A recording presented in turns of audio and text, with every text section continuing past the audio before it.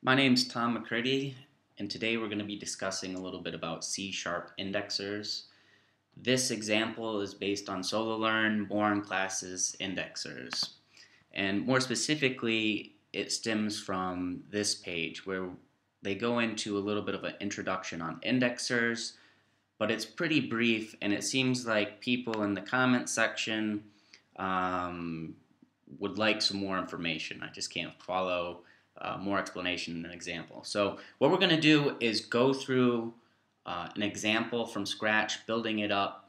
And first we're actually going to start without indexers, and then we're going to see how indexers can actually help solve the problem. So let's get started. First thing we're going to do is create a new class.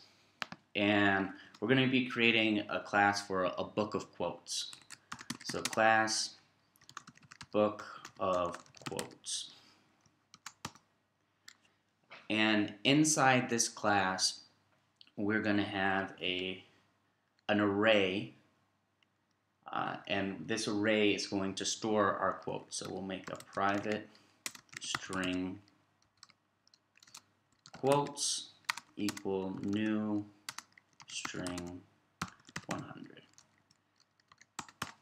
And this array of strings is going to store the quotes of the book. So we're going to create two public functions to modify the quotes that we'd be creating. So first let's make a get. So public get quote. We're going to actually want that public string get quote int slot. And what we're going to have the get quote do is return us the string of the quote we're using. So we'll say return quotes of the slot number. And then we will have another public method, and this time we're going to set a quote into our book. So we're going to store a quote inside our book. So public void, because we don't really need to return anything, set quote int slot, and then we're going to say quotes sub slot equals, and this time we need to not only pass it obviously the slot number, but we're going to have to pass it our quote. So string quote. So this is a very basic class, and what we're doing is, again, we have an array of 100 strings that's going to be quotes, but it's private. So to operate on this, we have two public methods, one that's going to allow us to retrieve a quote from our book, and then one that's going to allow us to store a quote inside our book. And because we're using an array versus something like a collections like list, we're limited in the size when we just specified an arbitrary size of 100. So let's do a little bit with this. We'll say book of quotes volume 1 equals new book of quotes. So we're creating an object or an instance of our book of quotes called volume 1, and inside volume 1 let's set quote into slot 0, and we'll say I'll be back.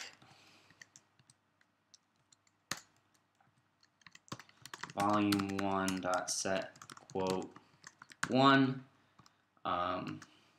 We can say 1.21 gigawatts, and that's probably not spelled correctly.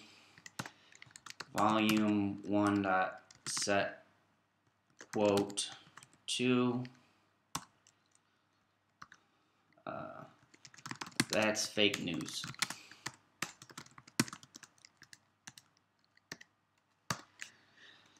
Now we are going to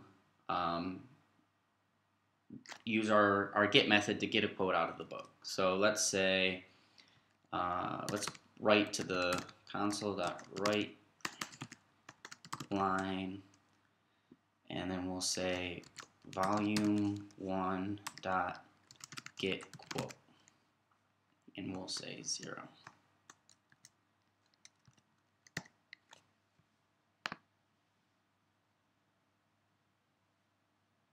And we returned our quote in our book at index 0, which is I'll be back. This is a valid way of going about this. We could actually have our get and our set quotes to store into our book of quotes, and we could use that. Indexers actually gives us an alternate way of accessing our class by an index.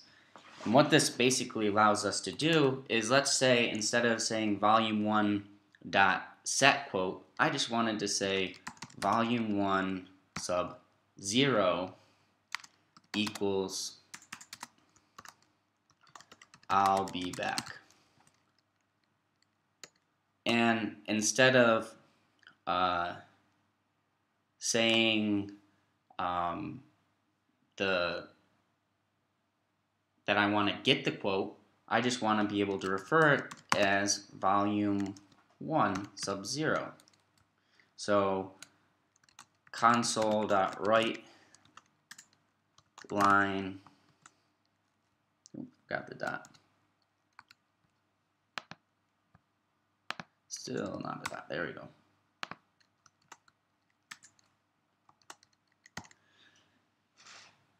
So this way we could refer it to our slot 0 directly. And so indexers gives us this option.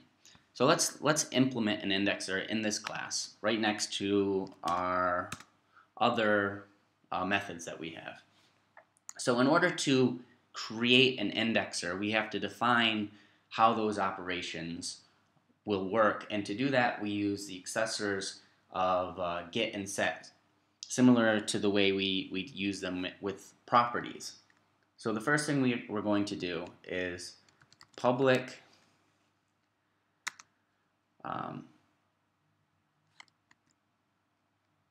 string this int index.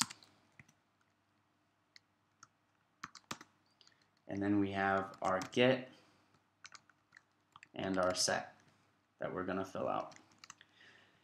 Now, the way we implement this indexer, this is just the format that you have to define within C# to say this is how we're going to treat indexers for the book of quotes, in this case, or for your class in general. So when we are using an indexer and we're going to pass a string, when we get that, all we really want it to do is return quotes subslot. So the exact same thing we did in our function getQuote. In a similar way, for our set function, we're going to say quotes sub slot, and instead of slot we would use index. In the same way here, instead of slot we should use index equals value. So let's look at and compare these two. We have our get quote where we had to pass in slot and we return quotes.slot. For our get here, we're returning quotes.index because we call it index here. And for our set method, we're using quotes slot equals quote for our set quote method. And for our indexer definition of set, we say quote sub index equals value. So almost identical. But because we've done this, we've basically defined how we can access our class directly from an index. So if we go down here and we say, let's make this 4, and we'll say grass is greener I'm not going to type out the whole side. The grass is greener. It's a horrible book of quotes, but it'll get the message across. And we're going to say, let's output that. So now if we run this,